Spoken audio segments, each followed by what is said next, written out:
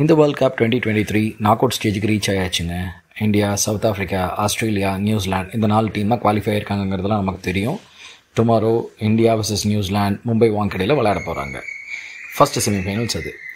இது வரைக்கும் நடந்த லீக் மேட்சஸில் பார்த்தீங்கன்னா எந்த விதமான தோல்வியும் இல்லாமல் டாப் டீமாக இந்தியன் டீம் வந்திருக்கு.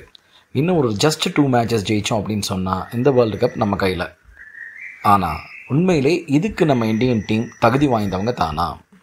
இன்னும் 2 மேட்ச் ஜெயிச்சு வேர்ல்டு கப்பை திருப்பியும் ஒரு தடவை கொண்டு வந்துடுவாங்களா? இதை பற்றி கம்ப்ளீட் அனாலிசிஸ் தான் நான் இங்கே கொடுக்க போகிறேன். அனாலிசிஸில் சில விஷயங்கள் ரொம்ப இன்ட்ரெஸ்டிங்காக வந்திருக்கு. ஸோ கண்டிப்பாக ஸ்கிப் பண்ணாமல் எண்டு வரைக்கும் பாருங்கள். நிறைய இன்சைட்ஸ் கொடுத்துருக்கேன், ரொம்ப யூஸ்ஃபுல்லாக இருக்கும். ஃபஸ்ட்டு நம்ம பேட்டிங் அனாலிசிஸ் எடுத்துக்கிட்டோம் அப்படின்னு பார்த்தீங்கன்னா, இந்த வேர்ல்ட் கப்பில் highest number of runs அடித்ததில் first இருக்கிறது விராட் கோலி. 594 ரன் அடிச்சிருக்காரு. டாப் 8ல் பார்த்தீங்கன்னா 3 இந்தியன் பிளேயர்ஸ் இருக்காங்க. விராட் கோலி, ரோஹித் சர்மா அண்ட் ஸ்ரேயாஸ் ஐயர். இதை தவிர டாப் 25க்குள்ளே ஒரே ஒரு பிளேயர் ஆட் ஆகிறாரு அப்படின்னு சொன்னால் அது வந்து நம்ம ராகுல். அவர் 18th பிளேஸில் இருக்கார். இந்த டாப் 25க்குள்ளே பார்த்தீங்கன்னா 4 Indian players, 4 south African players, 3 Australian players and 3 New Zealand players இருக்காங்க. ஸோ இதுதான் இதோட அனாலிசிஸ் பேட்டிங்கை பொறுத்தளவுக்கு. நெக்ஸ்ட்டு பார்த்தீங்க அப்படின்னு சொன்னால் ஹையஸ்ட் இண்டிவிஜுவல் ஸ்கோர். இந்த ஹையஸ்ட் இண்டிவிஜுவல் ஸ்கோரில் எடுத்தோம் அப்படின்னு சொன்னால் இந்தியன்ஸ் வந்து பயங்கரமான பெர்ஃபார்மன்ஸ்லாம் எதுவுமே இல்லைங்க. ரோஹித் 9th பிளேஸில் இருக்கார், ஸ்ரேயாஸ் 12th பிளேஸில் இருக்கார். ரோஹித் 131 ரன்ஸ் அடிச்சிருக்காரு ஒரு மேட்ச்சில். ஸ்ரேயாஸ் வந்து 128 இன்னொரு மேட்ச்சில் எடுத்திருக்காரு. அவர் வந்து 12th பிளேஸில் இருக்கார். இவ்வளோ தான். இதே டைமில் இந்த ஹையஸ்ட் இண்டிவிஜுவல் ஸ்கோரில் அப்படின்னு பார்த்தீங்கன்னா டாப் 25ல் 5 சவுத் ஆஃப்ரிக்கன்ஸ் இருக்காங்க, 5 ஆஸ்திரேலியன்ஸ் இருக்காங்க, 4 நியூசிலாந்து பிளேயர்ஸ் இருக்காங்க. உங்களுக்கு எல்லாம் நல்லாவே தெரியும். 201 அடித்தார் நம்ம கிளென் மேக்ஸ்வெல் விசஸ் ஆப்கானிஸ்தான். ஜெயிக்க முடியாத மேட்ச் ஜெயிச்சு கொடுத்தாரு. ஸோ அவர் தான் வந்து ஹையஸ்ட் இண்டிவிஜுவல் ஸ்கோரராக இருக்கார். பட் இதில் மற்ற டீம்லாம் பார்த்தீங்கன்னா 5 சவுத் ஆஃப்ரிக்காவில் 5 தடவை அடிச்சிருக்காங்க, ஆஸ்திரேலியாவில் 5 தடவை அடிச்சிருக்காங்க, நியூசிலாந்து 4 தடவை அடிச்சிருக்காங்க. பட் வேற இந்தியன்ஸ் பார்த்தீங்கன்னா டாப் 25ல் 2 பேர் தான் இருக்காங்க. Rohit Sharma 9th and Shreyas Iyer 12th. அவ்வளோதான், வேறு யாருமே அதுக்குள்ளே கிடையாது. நெக்ஸ்ட்டு நம்ம எடுத்துக்க போகிற analysis best batting strike rate. இதில் பார்த்தீங்கன்னா டாப் 25ல் டாப் 12ல் இந்தியன்ஸ் ஒருத்தர் கூட கிடையாதுங்க. 13th பிளேஸில் ரோஹித் சர்மா வராரு, 17th Suryakumar Yadav, 18th Ravindra Jadeja. So மொத்தமே 3 இந்தியன்ஸ் தான் டாப் 25ல் பெஸ்ட்டு ஸ்ட்ரைக் ரேட்டில் இருக்கும். இதே வந்து பார்த்தீங்கன்னா சவுத் ஆஃப்ரிக்காவில் 4 பேர் இருக்காங்க, ஆஸ்திரேலியாவில் 3 பேர் இருக்காங்க அண்ட் நியூசிலாண்டில் 3 பேர் இருந்திருக்காங்க. அடுத்தது பேட்டிங் ஆவரேஜை பார்ப்போம். பேட்டிங் ஆவரேஜில் பார்த்தீங்கன்னா டாப் 8ல் 3 இந்தியன்ஸ் இருக்காங்க. விராட் கோலி, ஸ்ரேயாஸ் ஐயர் அண்ட் ராகுல். இவங்க எல்லாமே பெஸ்ட்டு வந்து ஆவரேஜ் வச்சுருக்காங்க. ராகுல் 69, வேறஸ் விராட் கோலி 99, ஸ்ரேயாஸ் ஐயர் 70 வச்சுருக்காரு. இது தவிர top 25ல் another 2 people Rohit சர்மாவும் Ravindra ஜடேஜாவும் add ஆகுறாங்க. ஸோ இப்போ டாப் 25ல் பார்த்தீங்க அப்படின்னு சொன்னால் மொத்தம் 5 இந்தியன்ஸ் இருக்கோம். நம்ம 5 இந்தியன் பிளேயர்ஸ் நல்ல ஆவரேஜ் வச்சுருக்காங்க. இதே டைமில் சவுத் ஆஃப்ரிக்காவில் பார்த்தீங்கன்னா 4 பேர் தான் வச்சுருக்காங்க, ஆஸ்திரேலியாவில் 3 பேர் தான் வச்சுருக்காங்க அண்ட் நியூசிலாண்டில் 3 பேர் தான் வச்சுருக்காங்க. ஸோ இங்கே பார்த்தீங்கன்னா இந்தியன்ஸ் ரொம்ப நல்லா பெர்ஃபார்ம் பண்ணி ஒரு டாப் பொசிஷனில் இருக்காங்க. நெக்ஸ்ட்டு நம்ம எடுத்துக்க போகிற analysis most number of force.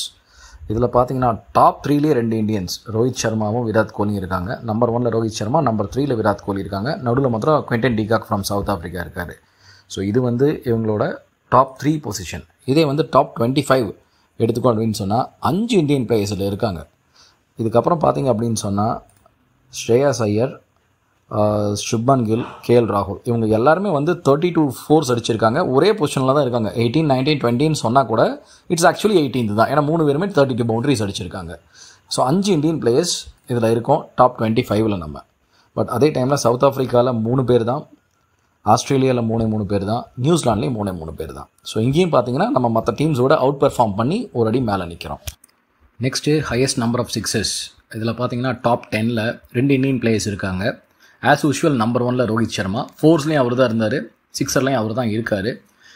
So இதுலேருந்து என்ன புரியுது அப்படின்னு சொன்னால் ஒரு ஃப்ளைங் ஸ்டார்ட் ஆல்மோஸ்ட் எல்லா மேட்சஸ்க்கும் ரோஹித் சர்மா கொடுத்துட்றாரு. அண்ட் 9th பிளேஸில் ஸ்ரேயாஸ் ஐயர் இருக்கார். டாப் 25ல் எடுத்திங்கன்னா ஒரே ஒருத்தர் தான் ஆட் ஆகிறாரு, சுப்மன் கில். அவர் பெருசாக ரன்னே அடிக்கலையே அப்படின்னு யோசிக்கிறோம் நம்ம. அவர் 9 சிக்ஸர் அடிச்சிருக்காரு, 28th பிளேஸில் இருக்கார். இவ்வளோ தான். ஸோ இந்தியன்ஸ் பொறுத்தளவுக்கு number of சிக்ஸஸில் highest number of சிக்ஸஸில் 3 Indians தான் டாப் 25ல் இருக்கும். வேறு சவுத் ஆஃப்ரிக்காவில் 5 பேர் இருக்காங்க. இதில் ஆஸ்திரேலியாவில் 3 பேர் அண்ட் நியூசிலாண்டில் 3 பேர் இருக்காங்க. ஸோ இங்கே பார்த்தீங்கன்னா நம்பர் 1 பொசிஷனில் ரோஹித் சர்மா இருந்தாலும் அவுட் பர்ஃபார்ம் பண்ணுறது சவுத் ஆஃப்ரிக்கா தான். நிறைய சிக்ஸஸ் அடிச்சிருக்காங்க, நம்மளை விட பெட்டராக இருக்காங்க. ஸோ ஓவராலாக இது வரைக்கும் பார்த்த அனாலிசிஸில் பேட்டிங் பெர்ஃபார்மன்ஸில் எடுத்து பார்த்தோம் அப்படின்னு சொன்னால் Indians at par with other teams நல்லாவே விளையாண்டுருக்காங்க. அவங்கள ஓவர் கம் பண்ணியிருக்காங்கன்னா அப்படின்னு சொன்னால் சொல்ல முடியல. இப்போ சவுத் ஆஃப்ரிக்கா, ஆஸ்திரேலியாவில் ஓரளவுக்கு பெட்டராகவே விளையாடுறாங்க. நமக்கு ஈக்குவலாக தான் விளையாண்டுருக்காங்க பேட்டிங் வைஸ் பார்த்தோம் அப்படின்னு சொன்னால். பட் எங்கெல்லாம் நம்ம பெட்டராக இருக்கும் அப்படின்னு சொன்னால் ஹையஸ்ட் நம்பர் ஆஃப் ரன்ஸ் பார்த்திங்க அப்படின்னு சொன்னால் அதில் 3 இந்தியன்ஸ் டாப் 8க்குள்ளேயே வந்துடுறோம் நம்ம. ஸோ அப்படி பார்த்திங்க அப்படின்னு சொன்னால் பெட்டராக ஆடி இருக்காங்கன்னு அர்த்தம். நம்பர் 2, நம்ம ஸ்ட்ரைக் ரேட் கம்மியாக இருக்குது. நம்மள்ட்ட யாரும் பயங்கரமான எக்ஸ்ப்ளோசிவ் ஸ்ட்ரைக் ரேட்டில் நம்ம எதுவும் வச்சுக்க கிடையாது. இண்டிவிஜுவல் ஸ்கோர் ஹையஸ்ட்டாக நம்ம பண்ண கிடையாது. ரோஹித்தும் ஸ்ரேயாஸும் மாத்திரம் தான் வந்து ஒரு 130 அப்படிங்கிற லெவலுக்கே டச் ஆகிருக்காங்க. மற்றவங்கலாம் கிடையாது. 100 ரன்ஸில் அந்த ரேஞ்சில் தான் இருந்திருக்காங்க. பட் அதே டைமில் பேட்டிங் ஆவரேஜ் இந்த ஃபார்மேட் இது T20 கிடையாது, டெஸ்ட் மேட்சும் கிடையாது. இதுக்கு ரெண்டுக்கும் நடுவில் இருக்கிற ஒரு ஃபார்மேட். இந்த ஃபார்மேட்டில் விளையாடணும்னா உங்களுக்கு பெஸ்ட்டாக பேட்டிங் ஆவரேஜ் வேணும். அதில் 5 இந்தியன் பிளேயர்ஸ் 55க்கு மேலே வச்சுருக்கோம் நம்ம. இது தாங்க ஸ்பெஷாலிட்டியாக நம்மள்ட்ட இருக்கிறது. So highest runs and highest batting average. இதை தவிர பார்த்தீங்கன்னா ரோஹித் சர்மா சூப்பராக ஸ்டார்ட் பண்ணி கொடுத்துட்றாருங்கிறதுக்கு அவர் அடிச்சிருக்கிற நம்பர் 1ல் இருக்கார். Highest number of 4ஸ்லையும் highest number of 6ஸ்லையும் number 1ல் அவர் தான் இருக்கார். அப்படிங்கிறப்ப அது கிளியராக இருக்குது. Evident, it is very clear evident that எல்லா மேட்ச்லையும் அவர் வந்து ஒரு ஃப்ளையிங் ஸ்டார்ட் கொடுக்குறாரு அப்படிங்கிறது. இந்த ஃப்ளையிங் ஸ்டார்ட் அவர் கொடுக்குறனால பின்னாடி வர பிளேயர்ஸ்க்கு எந்த ப்ரெஷரும் இல்லாமல், அதாவது நான் வந்து ரன்னை இன்க்ரீஸ் பண்ணுறதுக்கு கண்டபடி ஆடணும் அப்படிங்கிற தேவை இல்லாமல், ரிஸ்க் இல்லாமல் அருமையாக விளையாடுறதுக்கான ஒரு வாய்ப்பு கிடச்சிடுது. ஸோ இதில் பார்த்தீங்க அப்படின்னு சொன்னால் விராட் கோலி, ரோஹித் சர்மா, ஸ்ரேயஸ் ஐயர், கேஎல் ராகுல் இவங்க 4 பேருமே டாப் 4 பொசிஷனில் வந்துடுறாங்க. இது எல்லாத்தோடையும் கம்பைன் பண்ணி பார்க்குறப்ப இவங்களுக்கு அடுத்தபடியாக ரவீந்திர, ஜடேஜா, சுப்மன் கில் அண்ட் சூரியகுமார் யாதவ் இவங்க வராங்க. ஸோ ஒரு 7 பிளேயர், இந்த 7 பிளேயர்ஸில் டாப் 4க்குள்ளே அவங்க நல்லா விளையாண்டுருக்காங்க. மீதி இருக்கிற 3 பேர் ஆவரேஜாக விளையாடுறாங்க. ஸோ இதனால் பார்த்தீங்க அப்படின்னு சொன்னால் நம்மளோட batting at par with any other team ரொம்ப ப்ராப்பராக அழகாக போயிட்டுருக்கு அப்படிங்கிறத நம்பிக்கையாக சொல்ல முடியும். இதுதான் கம்ப்ளீட் பேட்டிங் அனாலிசிஸ். நம்மளோடது பயங்கர எக்ஸ்ப்ளோசிவோ எக்ஸ்ட்ராடினரியாவோ கிடையாது. பட் அதே டைமில் எந்த டீமுக்கும் குறைஞ்சதும் கிடையாது. எப்பேற்பட்ட சூழ்நிலைகளையும் சமாளித்து ஜெயிக்கக்கூடிய வகையில் ஆடிட்டு இருக்காங்க அப்படிங்கிறது தான் பேட்டிங் அனாலிசிஸ் பொறுத்தளவுக்கு இருக்கிற ஃபைனல் வேர்டிக்ட். ஸோ நெக்ஸ்ட் வந்து நம்ம பவுலிங் அனாலிசிஸ்க்கு போயிடுவோம். Before going to bowling analysis என்னோட ஹம்பிள் ரிக்வஸ்ட் என்னென்னா, இது வரைக்கும் நம்மளோட சேனலை நீங்கள் சப்ஸ்கிரைப் பண்ணலைன்னா இப்போ பண்ணிக்கிங்க. ரொம்ப ரொம்ப யூஸ்ஃபுல்லாக இருக்கும். Because lot of entertainment innovative things வந்து நாங்கள் பண்ணிட்டு தான் இருக்கோம். ஸோ உங்களோட ஹெல்ப் இல்லாமல் அதை வந்து நடக்கிறதுக்கு வாய்ப்பு இல்லை. நீங்கள் தான் எங்களோட பலமே. ஸோ தயவு செஞ்சு அதை பண்ணிக்கிங்க. Thank you so much. Bowling analysis பொறுத்தளவுக்கு ஃபஸ்ட்டு நம்ம பார்க்க போகிறது மோஸ்ட் நம்பர் ஆஃப் விக்கெட்ஸ். இதில் பார்த்தீங்கன்னா ஆஸ்திரேலியாவோட ஆடம் ஜாம்பா ஃபஸ்ட் பிளேஸில் இருக்கார். 22 விக்கெட் எடுத்திருக்காரு.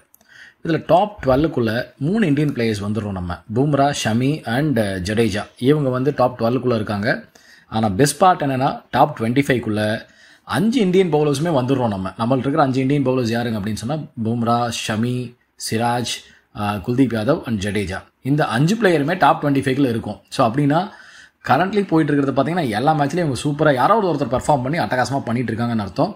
ஸோ இது ஒரு பெரிய அட்வான்டேஜ் நம்ம கையில் இருக்கிறது. இதே சிச்சுவேஷன் வந்து பார்த்தீங்க அப்படின்னு சொன்னால் மற்ற டீமுக்கு எப்படி இருக்குன்னு சொன்னால், சவுத் ஆஃப்ரிக்காலேருந்து 4 பேர் இருக்காங்க. ஆஸ்திரேலியாலேருந்து 2 பேர் தான். நியூசிலாண்ட்லேருந்து 3 பேர். இதுதான் வந்து highest number of wicket டேக்கிங்கில் top 25ல் இருக்கிற பொசிஷன். நெக்ஸ்ட் நம்ம பார்க்க போகிறது highest number of maiden overs. இதில் பார்த்தீங்கன்னா டாப் 12க்குள்ளேயே 4 இந்தியன் பிளேயர்ஸும் வந்துடுறாங்க. 25க்குள்ளேயும் இவங்க தான் இருக்காங்க, 12க்குள்ளேயும் இவங்களே தான் இருக்காங்க. ஸோ இதில் வந்து பார்த்தீங்கன்னா அவங்க கண்டிப்பாக வந்து ஒரு ஹை மார்க்ஸ் ஸ்கோர் பண்ணுறாங்க. தென் இதில் 25ல் டாப் 25ல் சவுத் ஆஃப்ரிக்காவில் 3 பேர், நியூசிலாண்டில் 4 பேர் இருக்காங்க. பட் வேற ஆஸ்திரேலியாவில் ஒரே ஒருத்தர் தான் இருக்கார். இதே வந்து நம்பர் ஆஃப் டாட் பால்ஸ் அந்த கணக்கில் எடுத்துக்கிட்டிங்க அப்படின்னு சொன்னால் டாப் 10ல் 3 இந்தியன் பிளேயர்ஸ் வராங்க. வேற டாப் 25ல் 4 இந்தியன் பிளேயர்ஸ், சவுத் ஆஃப்ரிக்காலேருந்து ஒரு 4 பேர், ஆஸ்திரேலியாலேருந்து 3 பேர் அண்ட் நியூசிலாண்ட்லேருந்து 2 பேர் வராங்க. ஸோ இந்த 2 டிபார்ட்மெண்ட்டில் எடுத்திங்கன்னா maiden overs as well as most number of dot balls ரெண்டுமே எடுத்துக்கிட்டிங்க அப்படின்னு சொன்னால் இந்தியன் டீம் மற்ற எல்லாத்தையும் விட அவுட் பெர்ஃபார்ம் பண்ணுறாங்க அப்படிங்கிறது கிளியர் எவிடென்ட். நெக்ஸ்ட்டு நம்ம பார்க்க போகிறது best bowling economy. Best bowling எக்கானமியில் அப்படின்னு பார்த்தீங்க அப்படின்னு சொன்னால் டாப் 10ல் 5 இந்தியன் பிளேயர்ஸ் காமிக்கிறாங்க. நம்ம விராட் கோலி அதுலேருந்து விட்டுறலாம். அவர் சும்மா ஒரு மேட்ச் வந்து விளையாட்டுக்காக பவுலிங் போட்டார். Otherwise I'm sorry, there are 6 other players actually.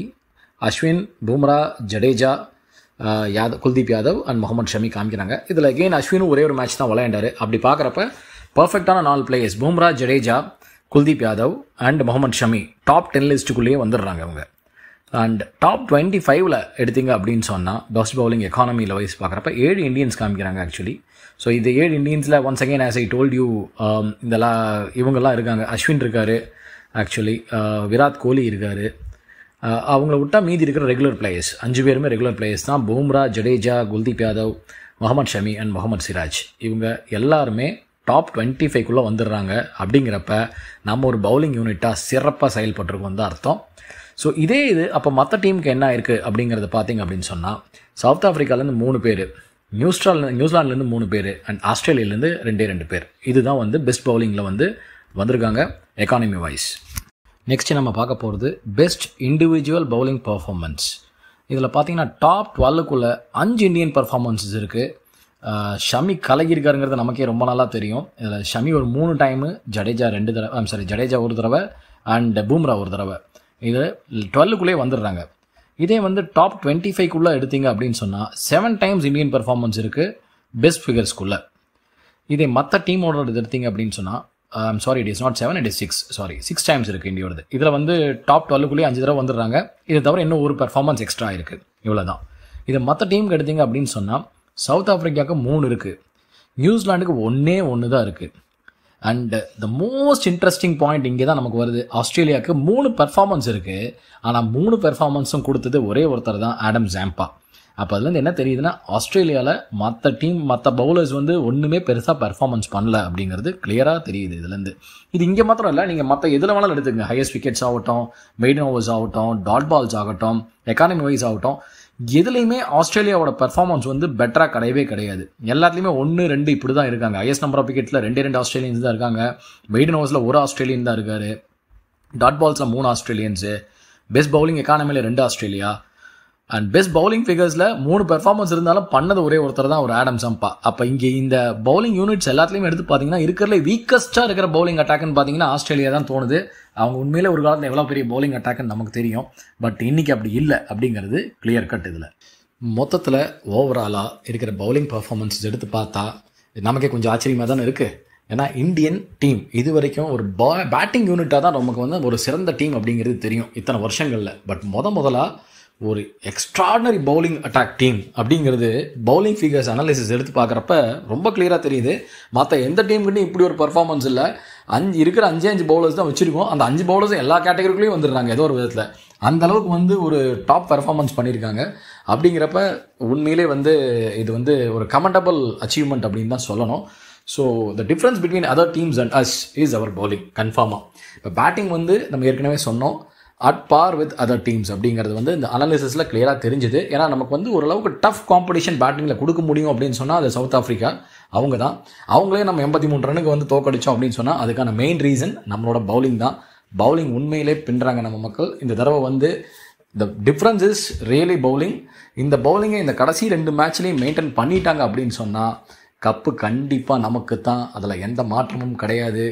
So let us congratulate our Indian team. கண்டிப்பாக வாழ்த்துக்களை சொல்லிவிடுவோம், அவங்க வெற்றி பெற வாழ்த்துக்கள்.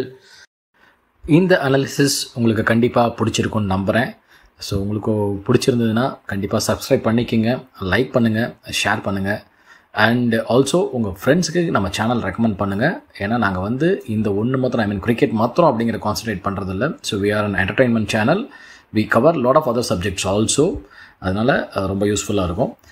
ரெக்கமெண்ட் பண்ணுவீங்கன்னு நம்புகிறேன். Thank you so much. See you in our next video.